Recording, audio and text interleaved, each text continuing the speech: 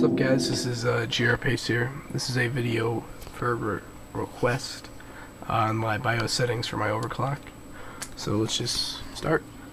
For the when you go to the AI tweakers, which is where you want to do all your overclocking, you're gonna want to go to the. For me, I like the XMP, but you could also set it to manual and set more things yourself. I use Profile 2 because it sets the RAM at my correct timings, as well as the megahertz ratio.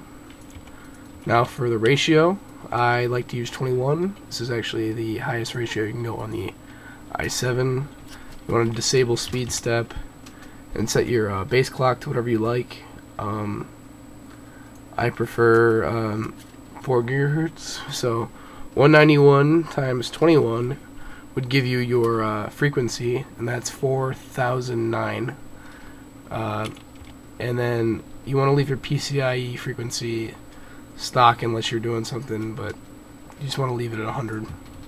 But your DRAM frequency is set up into things. So I have stock 1333 RAM, and I don't want to underclock it, but I do want to give it a little overclock.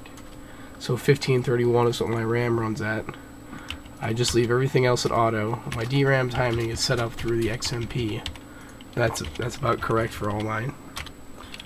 Now for voltage, this is going to vary on. If you have a DO chip, you can bring the sound down a lot farther, and if you have a CO chip like me, which is the older chip model, this actually could have to go higher. This is actually a pretty decent CO chip that it runs 4 gigahertz stable at 1.3375 volts. So you're probably gonna have to raise that to about 3.6 or so sometimes just to get 4 on a CO chip. And if you're using what I like to do, I like to keep my QPI DRAM the same voltage as my CPU.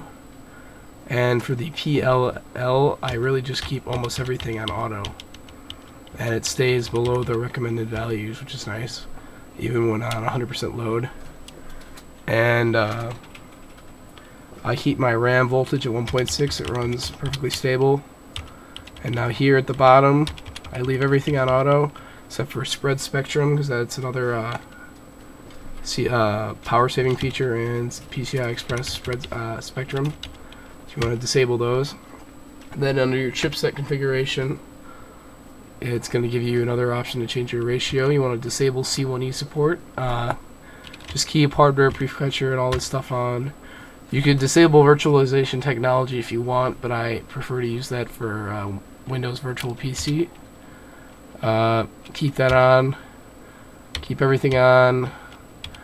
Actually, for hyperthreading, you can disable that, and your temperatures will drop about 10 degrees. And you'll get a higher overclock, but you're paying for the technology and you probably want to use it. And that's about it. And you want to disable all this stuff here. So that's about all for my settings. And thanks for watching. And if you have any questions, let me know. Once again, I'm not a master overclocker, but this works for me, and it works well. And thank you for watching.